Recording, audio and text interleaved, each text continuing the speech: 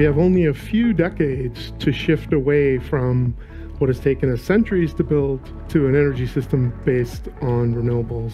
We tend to frame this as an environmental and scientific challenge, but it's also a social and political challenge, in large part because the landscapes that we need to transform to renewables are crowded places. At the Nature Conservancy, we pioneered, or our scientists pioneered, something called Site Renewables Right.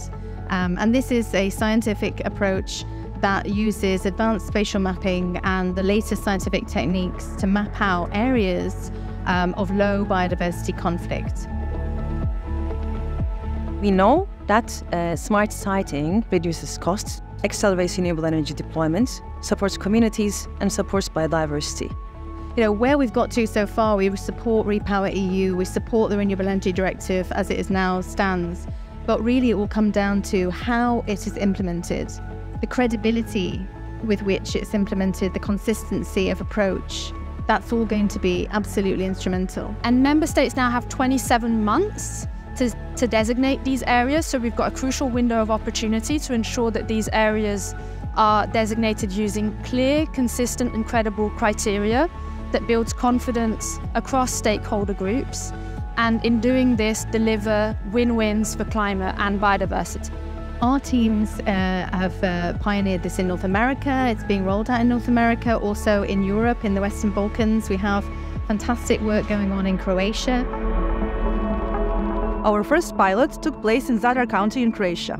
And there we have seen that actually, while preserving biodiversity and also keeping applying to the interest of the local communities, we can actually meet solar and wind target of Croatia.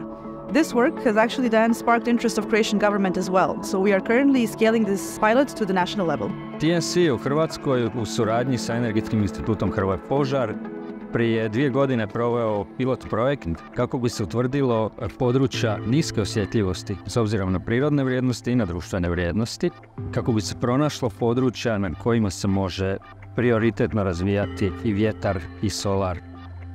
Following interest from Croatia, where we're modeling also how renewable energy siting works, we are now also working with the governments of Montenegro, North Macedonia and Serbia as well to scale this approach across the Western Balkan region.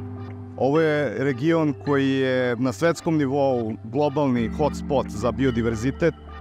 U Severnoj Makedoniji radimo na mapiranju zemljišta koje je pogodno za solarne i vetroelektrane, degradirano zemljište koje je već upotrebljeno recimo za stare rudnike, kako bismo izbjegli da se solarne i vetroelektrane grade na nekoj prirodnoj lokaciji, negdje gdje je bitno za biodiverzitet ili je prosto bitno za ljude da imaju jedan ambijent u kome žele da žive. We have to speed up and scale up the renewables deployment at an unprecedented level, and we have to do it while achieving 2030 biodiversity goals.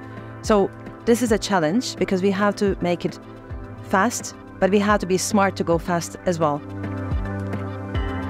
TNC is working with different partners across stakeholder groups, from industry, corporates to civil society, to try to advance our renewable energy goals in Europe. So one example is our partnership with Euractiv, where we're showing that renewable energy deployment and nature protection and restoration can very much go hand in hand, and when done smartly can deliver considerable benefits for nature, people and climate. So we built our policy partnership with Euractiv, which represents Europe's power sector, in order to establish opportunities for innovative policy thinking that can really move this space along here in the EU. Through our work at TNC, we try to find best places to deploy renewable energy, and then we work with policymakers and with developers and with businesses to make sure that this is implemented in a pace that is required to achieve climate and biodiversity goals.